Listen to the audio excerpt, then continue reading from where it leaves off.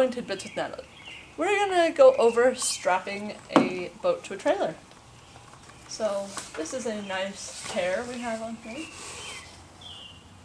And it's rigged for storage, that's why it has the rigger on it. Normally you would take the rigger off if you were transporting it, but we just use our trailer as a rack. So we don't take the riggers off of it right now. So you start by lining up the buckle of your strap with the pinchy side this way. Then you'll pull it under.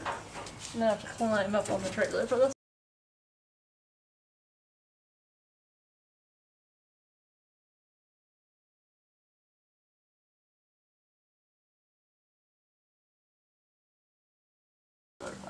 I didn't.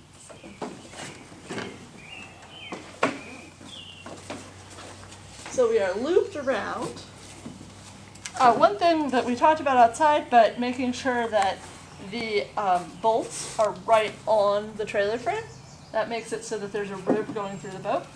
We've got our strap right here. So we're looped like this on both sides.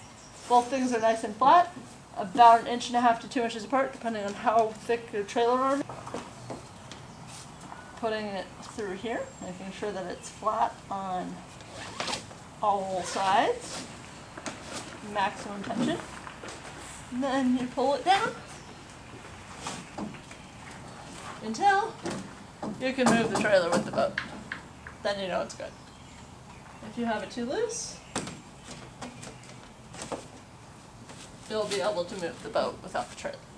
So, there you have it.